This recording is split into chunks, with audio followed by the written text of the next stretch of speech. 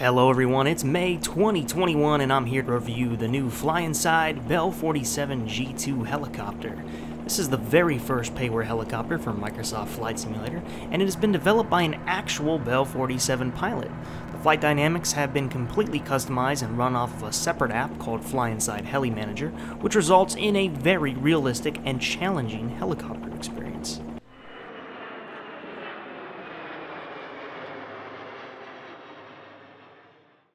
Installation was as easy as ever. Just run the exe and confirm the installer is pointing to your community folder. After this, you are ready to start Microsoft Flight Simulator.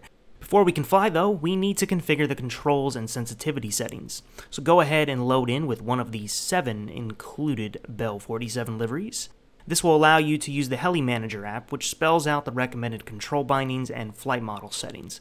Upon loading, which can take several minutes for the first time, but after that, you will be prompted to enter your serial number. For the most part, you shouldn't have to change much if you've already been flying with Microsoft Flight Simulator. The stick I will be using is the T16000M by Thrustmaster. The aileron axis will become the cyclic roll, and the elevator axis will become the cyclic pitch. Next is the yaw control, which will be working off of your rudder axis. This control will help you manage the engine torque that you will experience throughout your flight. That torque will be coming from the collective, which maps to your throttle axis, and those are the main controls that are required. If you have a complete helicopter setup, there is one more control you can map, and that is the throttle, which you can map to the propeller axis. The Bell 47 does not have a governor like modern helicopters. This means the throttle is managed by the pilot. But Flyinside understands not everyone is equipped for this kind of flying, so they did include an option to turn a governor on or off. You can turn it on or off in the Heli app or with the button on the collective. With the controls mapped, the next thing to look at is the sensitivity. If you haven't adjusted these, they should already be in the correct format, but just in case, verify that everything is set to 0%, all but the reactivity, which should be set to a 100%. The last bit of settings we need to configure come from the Heli app. You will notice there is an easy, medium, and realistic setting.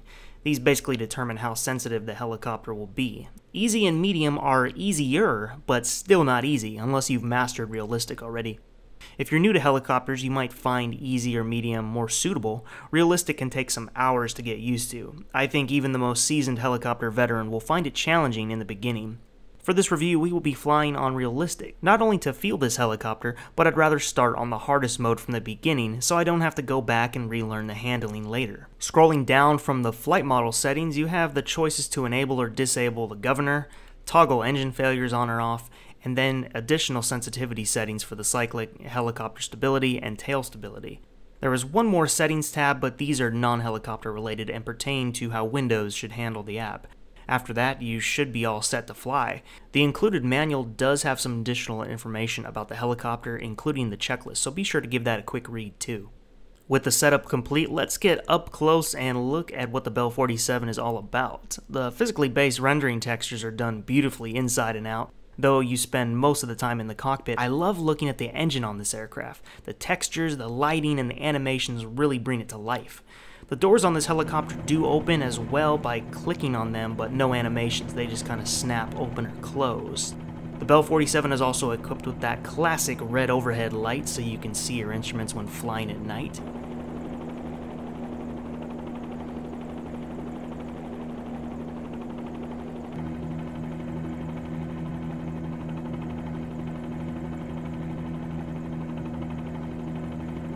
And if you ever get caught in the rain, the water effects on the canopy are very immersive, changing direction based on how you are flying into the precipitation.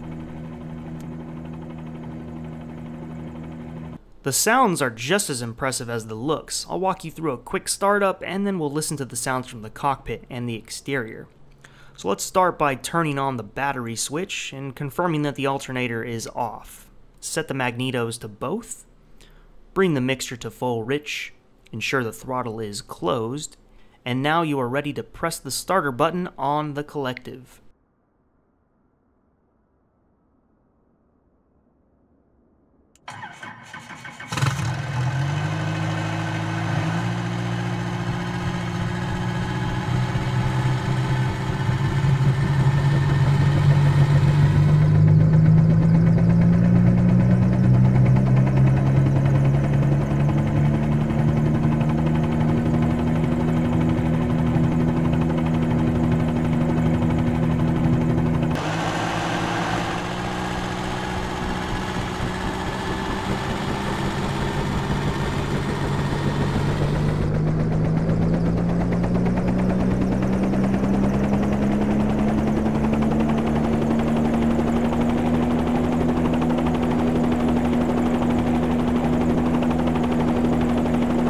gauges all seem to behave appropriately when operating the controls. Even with a simple mag check, you will see the RPMs drop as they should. With the start procedure complete, let's slowly increase the collective and get ready to apply some pedal. The torque, the ground effect can all be felt. Like I said earlier, at first you will find this helicopter challenging, maybe even frustrating, but if you stick with it, you will get better. Flying the Bell 47 is extremely sensitive, as it should be. So sensitive that when flying, I almost cannot see my physical stick even moving. That's how gentle you need to be when flying on realistic mode. Flying this helicopter requires all of your attention and focus. I found that shifting focus for even a second or two can put you in a situation that you may not recover from. If controlling the helicopter isn't difficult enough, you will also need to constantly monitor the manifold pressure or you will blow the engine. Let's go ahead and do that now for demonstration.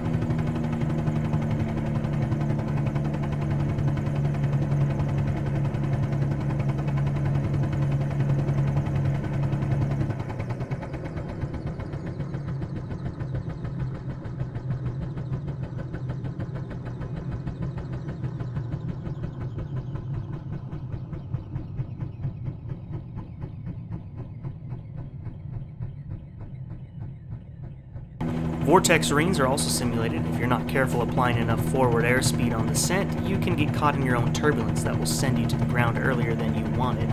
So to say the least, you have a lot to think about all at once when flying this helicopter.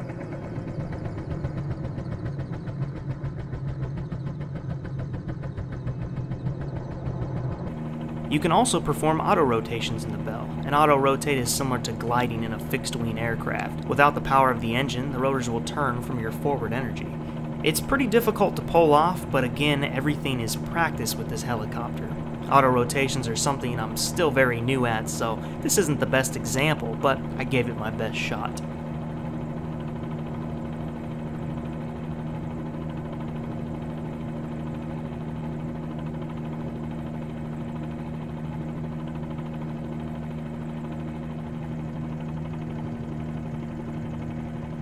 Now you may have heard about another helicopter from Microsoft Flight Simulator. Hype Performance Group released a free Airbus H135 months ago, showing the community that it could be done, even though the base sim does not support helicopters at this moment. The first few versions were not very good, and for some that's all they remember, but now, sitting at version 092, it's become a very impressive add-on. Depending on when you see this video, the development will be even further along. I've heard some wonder, how does this free EC-135 helicopter compare to the $35 Bell 47? And the truth is, they aren't really comparable in reality. The Bell 47 is based on technology from over 70 years ago, while the EC-135 is more modern and stable.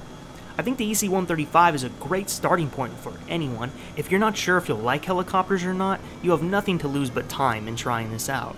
But if you're looking for something more challenging with a great bubble canopy for taking in all the sights, then the Bell 47 is well worth the price if you plan on using it a lot. Not to say the EC-135 is not a challenge, but this Bell 47 is on another level. To some, the price of this helicopter might be a little steep. I often equate these things to how much time and fun you will have with them. Granted, I would prefer to pay a lower price, and who wouldn't? But I also don't think $35 is out of the value range for this one. If you plan on using the Bell 47 for hours and hours, then it's very well worth the money. It will always be there for you to use, too. Flying this helicopter on realistic was very satisfying, not only for the scenic views, but you really feel like you did something challenging when you complete a flight. Once those skids leave the ground, it's a constant battle to keep the flying smooth. You're managing 6 or more different things all at once to accomplish your flights. In general, I can say this helicopter is well worth picking up. That is, if you think you will enjoy it. Helicopters aren't for everyone. For years, I wasn't really interested in them. I would dabble with them here and there on DCS and Aerofly X-Plane, but never really spent too much time beyond that. Now, with the beautiful scenery in Microsoft Flight Simulator allowing for some fairly accurate VFR on a very large scale, I have been hooked ever since, putting more hours into the Bell 47 and EC-135 than I have been on fixed wings lately. Speaking of which, these hours aren't going to build themselves. With all that being said, I'm going to get back to flying this bird around. I want to thank you for checking out this review. For more, make sure to subscribe on YouTube. You can also follow us on Instagram, Facebook, and FSElite.net. Take care, everybody. See you next time.